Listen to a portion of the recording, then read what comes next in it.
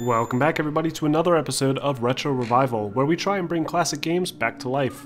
In today's episode, I'll show you how to get one of my all-time favorite multiplayer experiences from the classic Splinter Chaos Theory working in 2018 on a modern computer with widescreen support, fixed lighting effects, higher frame rates, extra maps, and the ability to play online with your friends.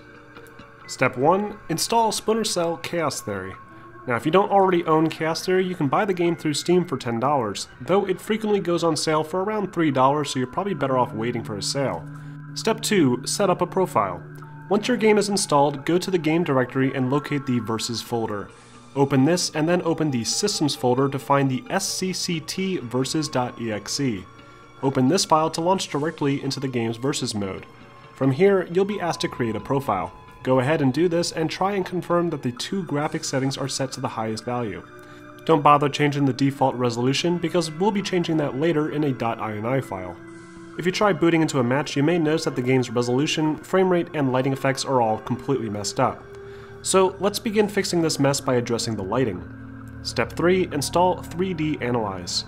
Using the link provided in the description, download 3D Analyze and place the files into a custom-made 3D Analyze folder in your game directory. Open the file 3D Analyze with Save Batch. Using the Select button at the top of the window, search for your Versus.exe. Then, simply check the box that says Gunmetal Demo Fix. Once this is done, click the button at the bottom that says Save Batch, and save this file to a location that's easy to access. This file will be the file used to launch the game from now on.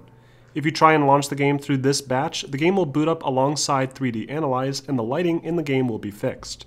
If you attempt to boot the game from the scct versus.exe, you'll once again have broken lighting effects. Step 4. Set a custom resolution. Now that the lighting is fixed, let's focus on improving that terrible default resolution. Go to your Systems folder under Versus and find a configuration file simply called Default. Open this file and search for Full Screen Viewport. Set the Full Screen Viewport X and Y values to your own custom resolution. Once you've done this, save and close the configuration file.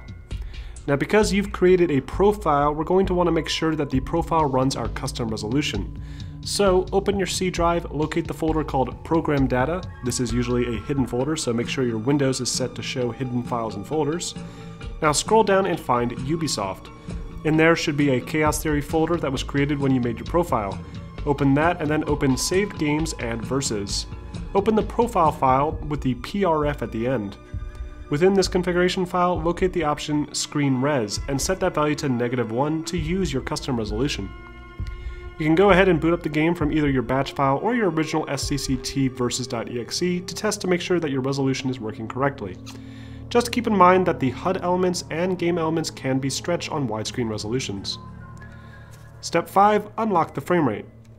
Using the link provided in the description, download the Framer file.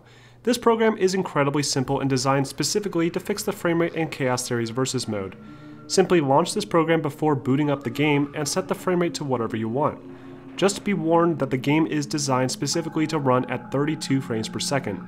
Raising it past this can cause various glitches and network lag between players, especially if you're hosting a session.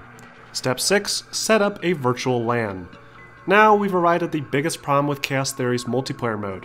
As of 2016, the Ubisoft servers are no longer available to use, which is no surprise considering the handful of players that still play the game. But this doesn't mean the game is unplayable. Thankfully, there's a built-in LAN setting in the game's menus that we're going to be taking advantage of. If you're just trying to play with friends under the same roof, then you should be all set and you can enjoy your LAN party. But if you're like 99% of the world, you're probably trying to play online, either with random players or with your friends. So you have a few choices here. One of the most recommended options is a program called Tungle that creates a virtual network adapter on your computer and allows you to connect to other players over a private network.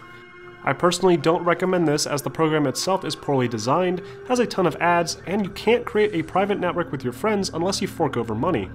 I personally recommend trying Hamachi, a free program that's easy to install and will allow you to create virtual private networks for free for up to 5 users. Just set up a network name, a password, coordinate with your friends, and once you're all logged in, you can boot up the game through your batch file and connect via the LAN option.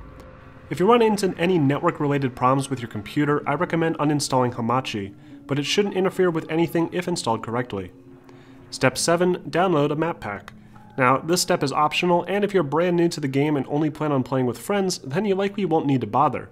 But if you really enjoy the game and want more maps to play with your friends, then you and your friends should download a map pack. The currently most recommended pack is called the Community Map Pack, which contains a ton of fan-made levels, some finished and some not so much. I personally recommend sticking to Mr. Mix Map Pack, as it contains only the best levels, most of which are actually re-releases of levels from the original Pandora Tomorrow, made officially by Ubisoft, and it also has a nice installer to make the installation and uninstallation easier.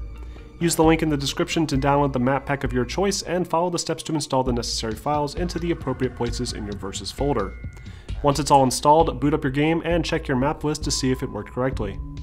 And that's it. Now the game should be playable at a higher frame rate, a higher resolution, fixed flashlight and dynamic lighting effects, and you should be able to play online with your friends with several new maps. So let's run through the steps again to summarize. Step 1. Install Splinter Cell Chaos Theory. Step 2. Boot up Versus and create a profile. Step 3. Download 3D Analyze. Step 4. Set a custom resolution. Step 5. Unlock the frame rate. Step 6. Set up a virtual LAN. And Step 7, which is optional, download a map pack. And that should get everything working and allow you to replay this classic multiplayer experience with your friends with tolerable visuals and performance. I hope this video was helpful, and if you have any suggestions, let me know in the comments below. And don't forget to like and subscribe for more videos posted every week.